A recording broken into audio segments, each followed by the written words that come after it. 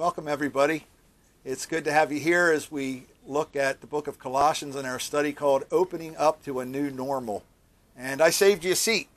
Why don't you come on and sit down? It's a nice, comfortable seat, and we can discuss this together. I like to think of you being right here with me as we study the Word of God and we encourage each other and as we learn together, because that's what it is to be a disciple, to be a learner. And boy, are we learning on when it comes to open and back up. There's so many different opinions. There's so many different ideas. There's so many different things to consider. It is a difficult decision to make of how we're going to do that. And our leadership team at Faith Bible Chapel have met, and I have some exciting news about that I want to tell you about, but I'm going to save that for the end. And so we'll give you some how we're going to open up. And the problem is that these plans that we make are fluid. They are changing. We learn more and more, and we have to adjust because we've never been through this before. And everybody has their different ideas. And back in Paul's day, when he wrote the letter to Colossians, everybody had a different idea there too, as to who Jesus is and how we could open up to him and how you walk with God. Some of them thought that you had to have a secret knowledge. That's why he talks about mystery a lot. That's why Paul does. He's telling them, no, you don't need a secret knowledge. Christ is the center. He is it. If you have him, you'll have all you need. Some of them thought that they had to add Christ to their religious exercises, like their festivals and things. And he says, no, that's not what defines our relationship with Christ. And then there was those who just didn't think Jesus could be a God. And we talked about that last week, and we talked about his person, who he is he's a person. He took on human flesh, and also that he's the one person in the Trinity, the Father, Son, and Holy Spirit. And we talked about who Jesus is last week. It really helps us with this week because it flows together, because Paul is teaching us first, and then he's going to tell us how that practically works. And we'll actually get into a little more of that next week, but we're setting that up again this week. Paul's making his points and reminding us and telling us the importance of being in Christ and the other things that he tells us today. So let's go to the Lord in a word of prayer. Father, thank you for your grace and your mercy. What a beautiful day. What a powerful word you've given us, Lord. Help us to grasp a hold of it. We thank you for your word that's true. Last week we talked about the truth. It's so hard to decide whether we're being fed the truth or not when it comes to the COVID-19 thing, and there's so many different things. But God, your word is solid. What is true yesterday is true tomorrow. Your word never changes. It is truth, you say, and we thank you for that, Lord. And your Son is truth, and we thank you for what he accomplished on the cross. So, Lord, open up our hearts today. We're opening up to a new normal in our world, and Lord, we want to open up to a new normal in our walk with you. So thank you, God, for being here before we even study. You are here. You know each person who is a part of this today. And we ask you, Lord, to just open up our hearts that we might hear your voice. And may you receive the praise and glory. And we ask it all in Jesus' name. Amen. All right, our scripture for today is Colossians. That's the book we're studying. And we're going to look at a couple verses in chapter 1, at the end of chapter 1. Verses 24 through 29, the book of Colossians. It says, now I rejoice in what I am suffering for you. And then remember, Paul is under house arrest, and he's chained to a Roman soldier. And he is stuck at home. That's where we got our series from Philippians. But we see that he's not stuck at home and being frustrated. He's stuck at home and rejoicing. And he says, I fill up in my flesh what is still lacking in regard to Christ's afflictions. That can be a bit confusing. He's not saying that Christ didn't accomplish everything on the cross, that he has to make up for it. But he is saying that just as Christ was afflicted, you can expect to be afflicted. Remember, Jesus told his disciples that I have been persecuted, you will be persecuted too. And Paul's in prison because he's being persecuted. And he's not saying that Jesus didn't do it all. He's just saying that the continuation of the church suffering is a reality. And he says, for the sake of his body, Christ's body, which is the church. So he says, I'm doing this for the sake of the church, for the people that know Christ, for the church. He says, I have become its servant, meaning the church's servant, by the commission God gave me to present to you the mystery of God in its fullness, of the Word of God in its fullness. So he says, it's all here. It's been here from the beginning, but it's been kind of a mystery what I'm going to tell you today. And he said, the mystery that has been kept hidden for ages and generations, but is now disclosed to the Lord's people. Now what I want to do is, I want to give you 3 things here, really similar to last week, and I'll explain later why that is. The first thing I want to talk about is my position. I am in Christ. He talks here about the Lord's people. If you go over to the beginning of chapter 1, the book of Colossians is written to God's holy people in Colossae, the faithful brothers and sisters in Christ. Now that little preposition is really important. It tells us location, it tells us position. So we think about the fact that it's the same word that is used when it says Peter was in the boat. And I can teach you some Greek today, and you can be real smart and you can tell people you know Greek because the word is in, E-N, in. The same as our English. And it means the place. And Paul, 164 times in his writings in the New Testament, he uses the word in Christ, in him, in the Lord. It's really important that we know that we are in Christ. And that's a position that changed. Colossians 1:12-14 says this, and giving joyful thanks to the Father who has qualified you to share in the inheritance of his holy people in the kingdom of light. And look what Christ did. For he has rescued us from the dominion of darkness and brought us into the kingdom of the Son he loves. We have redemption. We have the forgiveness of sins. It goes on over here to say that he has reconciled us by Christ's physical body through death to present you holy in his sight without blemish and free from accusation. We're clean before him. Since we are in Christ, positionally, we have become new people. We have become in Christ when we receive Christ as our Savior. There is a person who compiled, Neil Anderson compiled a list of who we are in Christ. And I can give you a copy of this if you want to email us at fbchapel@zoominternet.net. I'd be glad to give you a copy of this. But he tells us who we are in Christ. This is our position. I am God's child. I am a friend of Jesus Christ. I've been justified.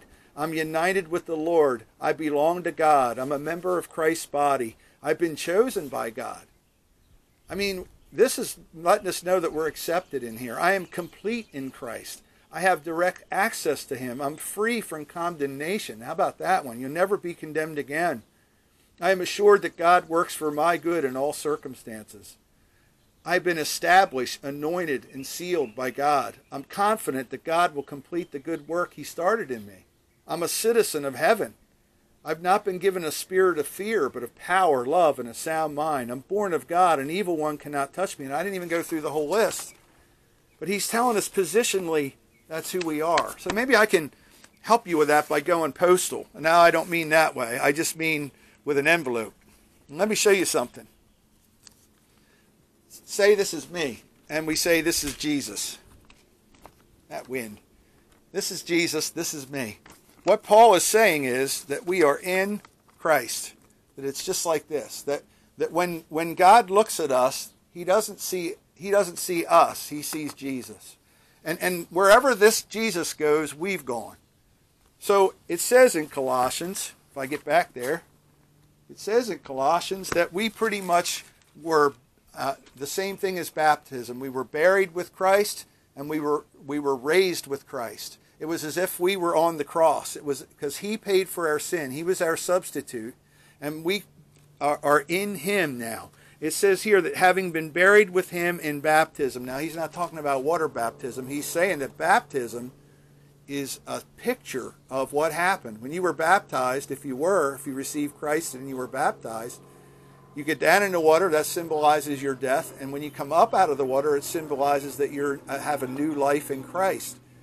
And the Bible teaches us that we're in Christ. We are in this secure position where we are in him. And it is if we've been buried with him, in which you were also raised with him. And this tells you how, through your faith in the working of God. What puts you in Christ is trusting that when Christ went on that cross, he went on the cross for you. And that's what you're trusting in, to get to heaven. So Jesus is the way. You can remember that with the envelope. This is the way that the letter gets to its destination. And that's the way that we get to heaven, is by Christ, not by our works, not by anything but trusting in Christ.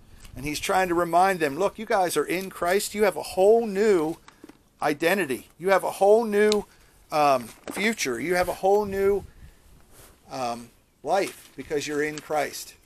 And so let me just stop a minute and ask you, are you in Christ? Because not everybody is. We're born enemies, he tells us in chapter 1. He says, once you were alienated from God, we're separated, we're not in the envelope yet. But when we realize our sin and when we realize we need a Savior, when we ask him to save us, then we're in Christ. And then when we're in Christ, God sees us in Jesus, and we sees us as clear and pure. And even though we don't act that way yet, positionally, that's who we are, and we're that way forever. And I'll explain that a little bit more in a minute. How about your understanding of who you are and what God's understanding, how God sees you? God sees you as pure and holy and righteous. And he has made you that way, and through Christ. So that's the first thing, that we are in Christ. And Paul uses that a lot. And Paul goes on, to them God has chosen to make known among the Gentiles the glorious riches of this mystery, which is Christ in you. Now he flips the tables and say, not only are you in Christ, but Christ is in you. And if I get my envelope out again, now we've got Jesus, and we've got me, and now I am in, Christ is in me, right? So I have Christ in me. It's a spiritual truth that Jesus talked about, not just Paul. He told the disciples in John chapter 14 that he was going to send another comforter, and that comforter is the Holy Spirit, and the Holy Spirit is with them now, but then would be in them. That's because Christ hadn't died yet. He hadn't died on the cross yet. He hadn't sent the Holy Spirit that we see in Acts chapter 2. But 2 Corinthians chapter 6, verse 16 tells us we are the temple of the living God. That means that God dwells in us. And that's a big deal, because last week I talked about this, for in Christ all the fullness of deity lives in bodily form, right? So in us lives the deity, because he says, and in Christ you've been brought to fullness. We now have the provision to live the Christian life. We not only have the position that we talked about first, that we're in Christ, but now we have the provision to live a different life. And now we have Christ in us. And now what people see in us, they see us as us, but then Christ is in us. So we think differently, we act differently, we do differently. And that's something that Christ does for us. And he says, which is Christ in you, the hope of glory. Let's go with that for a minute. Ephesians chapter 1. Just a few books over.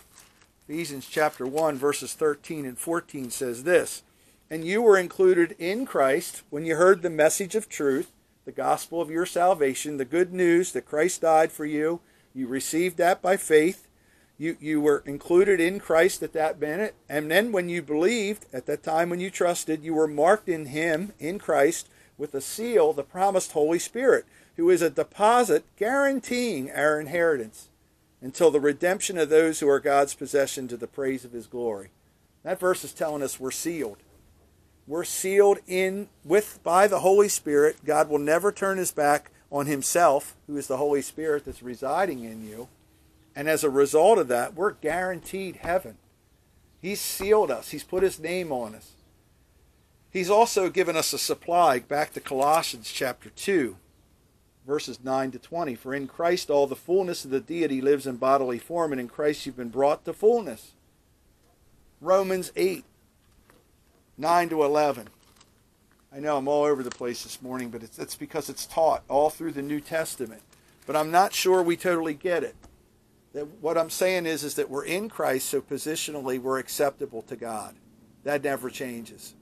That Christ lives in us through his Holy Spirit. and supplies us with everything we need. He's our provision. Last week we talked about Christ's position. We talked about the fact that he was the Son of God. And then we looked at his provision, or his position was actually supreme. Remember the pizza? That he was above all.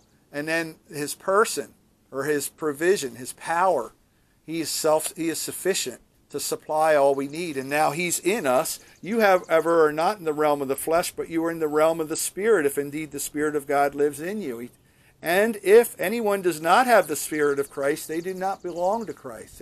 If you have the Holy Spirit, then you've received Christ. If you haven't received Christ, you do not have the Holy Spirit. You don't have the power to live a Christian life. You're not right with Christ. But he says, if Christ is in you, even though your body is subject to death because of sin, that's why we continue to sin. We don't live a perfect life. We still have the flesh to deal with. We still have part of us that we're still waiting for that moment to be redeemed. We still have sinful desires. We still have sinful actions. So we struggle with that as followers of Christ. But we struggle because the Spirit is in us, and the Spirit gives life because of righteousness. And if the Spirit of him who raised Jesus from the dead is living in you, that's the Holy Spirit, he who raised Christ from the dead will also give life to your mortal bodies because of his Spirit. All right, I feel like I'm telling you a lot, and I'm not sure that you're getting it, because what I'm trying to say is the essence of what I'm saying is that when we receive Christ, we become positionally okay with God. God receives us. He accepts us, not because of us, because of what Christ did. Then he gives us his Holy Spirit so that we can live a life that's different. And Paul is saying, we said that Colossians, the way to identify that book is Jesus is in me, transforming everything. Last week we talked who Jesus is. Now we're telling you and reminding you, and Paul is telling his people that Christ is now in me. And he expects me, and he's given me the ability and the power to live a different life from the inside out, not trying harder, but it's a process. And Paul continues on through that. So my first point is my position is in Christ. My provision, Christ is in me. And the third thing is my process, which Christ works through me. Look at what Paul says. Paul says, verse 29, to this end, what end? Making everyone fully mature in Christ, verse 28. Verse 29 says, to this end, I strenuously contend with all energy, I so powerfully work in me. No, it doesn't say that. It says, the energy that Christ so powerfully works in me. Paul has learned how to let Christ live through him. And that's our struggle. That's what we have to learn as we walk with Christ. And it's a process. Just like opening up is a process. We've made decisions, and we've thought about it, and we've learned some things, and we've adjusted what we're going to do when we open up to match that knowledge. And Paul says here, I teach everybody with all wisdom so that everyone can become fully mature in Christ. He says, we're learning. We've been raised to a new life, Romans 6:4. But he says, we're learning how to walk with that, so we don't walk life perfectly. It never changes our position. We can quench the Spirit. We can have problems with the Spirit. The Spirit never leaves us, but we can quench the Spirit. And that's when we don't listen to him. And we got to learn how to listen to God. We got to learn, and when we open his word, the Spirit speaks to us, and he talks to us, and he talks to us during the day. And we got to learn to listen to that voice. And Paul says, we want you to present you fully mature in Christ. And so I used an acronym here. Really what Paul was saying is it's a process of growth. And if we use the acronym GROW, the first word is G, and that's a group. You know, God doesn't expect us to grow alone. That's why he's given us the body of Christ, the church. And he's made people teachers, and he's made people have different gifts, and the body comes together, and we work together as a body, and we learn to follow Christ. That's what we're doing together. That's what we're doing right now. We read our Bible. That's the R. We get into the Word. We study it. We let God speak to us through it. And then we obey it. And then we walk in it. That's where we learn to walk. Notice it's not run. Notice it's not sit. This is an activity that we're doing. We're being disciplined. We're in the Word. We're listening for the Spirit. We're hearing his voice. We're responding to him. We're obeying. And that's how we get to know Christ better. And that's how we get to look more like Christ. And that's how we mature and we grow up. And that's how Christ transforms us with the power that he's given inside of us. So where are you in your walk with God? You know, the Bible uses the idea of a baby. And I just wondered where you are, that maybe you're needing your diaper changed. It's great Christ cleans us up, makes us totally clean. Or maybe you're on milk, or maybe solid food. Or maybe you're saying, bring on the meat. But what is your relationship with God like? How well do you hear the Holy Spirit's voice? We can just ask God to reveal himself to us as we get into his word, as we meet together. We can learn more about and open up to a new normal. And Paul's whole point in his book is that Christ is sufficient. There's a great verse in 1 Peter chapter 2, verse 3. His divine power has given everything that we need for a godly life. Christ doesn't expect us to live a godly life. We can't do that. He gives us the power to do that. We have to learn how to yield to him. Let's pray together. Father, thank you for your word. Thank you, God, that we can be in Christ. That just as that picture of that envelope, that we can be in you. You are the way and the truth and the life. And no one comes to the Father except through you.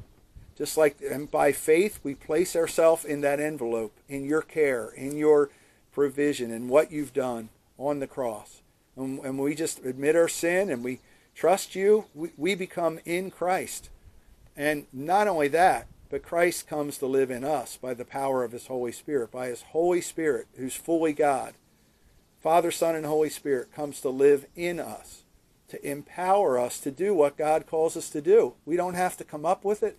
The Bible even tells us that you will us to do, that you give us the desire to do and the obedient heart. And God, we thank you that that's true in our lives. Help us to believe it. Help us to trust it. Help us to hear your voice this week. And help us not to quench the Spirit or to grieve the Spirit. Lord, when we do something that we know we shouldn't do, it grieves you. And that's why we ask for forgiveness, so that our relationship is fixed. Just as we have to learn to live with other people, we need to learn to live with the person of the Holy Spirit.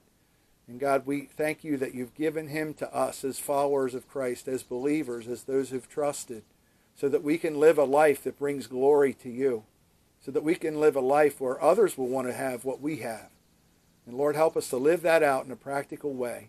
And may you receive all the glory and praise, and we ask it in Jesus' name. Amen.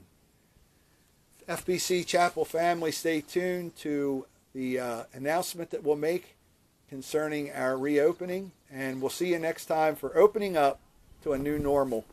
You can find a reading or a study plan on fbchapel.org that you can read daily, Monday through Friday, with us as we read through the book of Colossians. So have a great week, and we'll see you next time.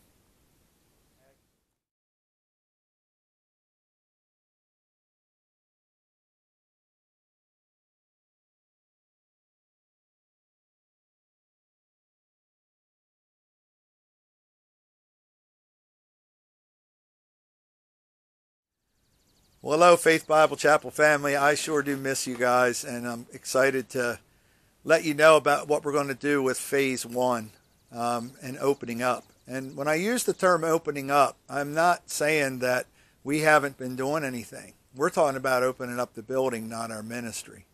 In fact, our online presence has gathered some people from across the U.S. and maybe even up in Canada on a weekly basis. So that's been really good, and I hope you've been taking advantage of that. And we're going to continue that through this next step or the next phase of our opening. The leadership met. We've met a couple times. We met as church council, but we also met with the trustees, and we came up with a plan, and I'll call it Phase 1 of our reopening plan. There will be no Sunday school and no child care, so it'll just be a worship service.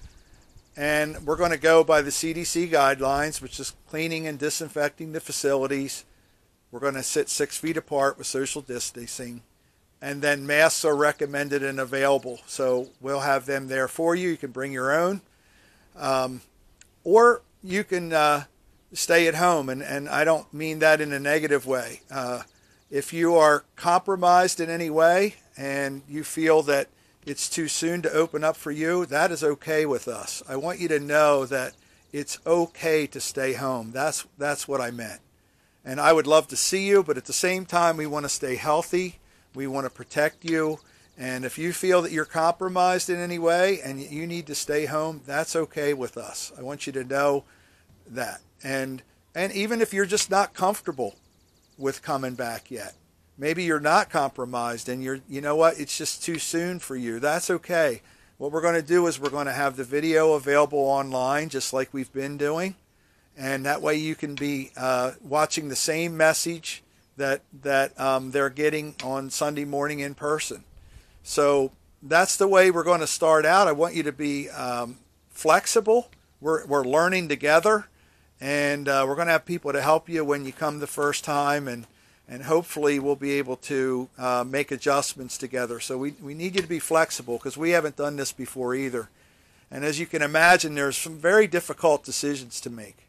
And so we want you to think about that and do what's right for you. If you're sick, make sure you stay home. And that'll keep all of us safer. The only other thing I wanted to talk to you about is on the 7th of June, we will have an outdoor drive-in service. And what that means is, weather permitting, we're going to have an outdoor service. If you're not comfortable, you can come with the drive-in. It will be on the radio on the same channel, I believe, that we used for Easter. And it'll be very similar to that service, but we'll also offer that if you want to bring your lawn chairs and you want to sit in the grass with your social distancing and all, you'll be able to do that. So we'll be able to see each other a little better, but we're still going to go by the CDC guidelines with that. So that's what we're going to do next week, and we want you to come. And if you have any questions or if you have any concerns or details that you need, please make sure you talk to Ed or Sam or I, and that way that you can get your questions answered. And next week when we do our outdoor drive-in service, you can give us some feedback on that as well. So we're looking for your input, but we've also come up with our plan. But again, it's going to need some adjustments probably. So the one thing I want to really emphasize in this whole procedure is that we have to be careful that we stay unified.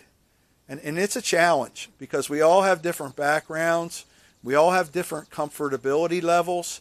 We all have different thoughts on what should happen. And we realized that when we got together as a leadership team, and we realized that within our church family. So we're going to have to give each other grace. We're going to have to make sure we're focusing on others. That's what Jesus did. We're supposed to have the same attitude that Christ had, Philippians chapter 2, where our attitude, our focus is on other people, that we're concerned about others, that we love them. And we have to really be careful because Satan can get a real foothold in the church, not just our congregation. All congregations are struggling with this. And when you start to meet separately and we're not together, just like it's been the last 11 weeks, I think it's been, it's easy to get into other habits and to just think of yourself. And so I want you to think of yourself when it comes, am I compromised? Am I comfortable? But I also, when we get together, or even if we're not together, it's okay that you stay home, or that it's okay that you're there with us. We've got to just let the Holy Spirit work in our hearts and our lives. It's a time for us to grow. Every chaos or every crisis or struggle that we have, God wants us to grow in Him. So I would like to pray for all of us before I close the video. So let's pray. Father, we thank you for every person who calls Faith Bible Chapel their home, both in the online ministry as well as the in-person ministry. And God, as we start to meet together as the conditions seem to dictate we can, Lord, we pray that you would give us wisdom, that you would keep us healthy, that you would help us to have grace for each other, your grace. The Father, that we wouldn't feel judged because we've decided to stay home, or we wouldn't feel judged because we're going. Lord, we need your Spirit to be at work in our hearts. We talked about that in this message. And Lord, we need your power because we know as human beings, the flesh can rear up and raise up, and we can become very judgmental and hurtful to others. And Lord, we thank you that through this challenge, that you're going to grow us up in you. That, Lord, that we'll be able to learn to walk with you, that we'll be able to see each other face to face, and to just worship you with all of our hearts. Thank you for loving us. Thank you for your grace and your mercy and your word.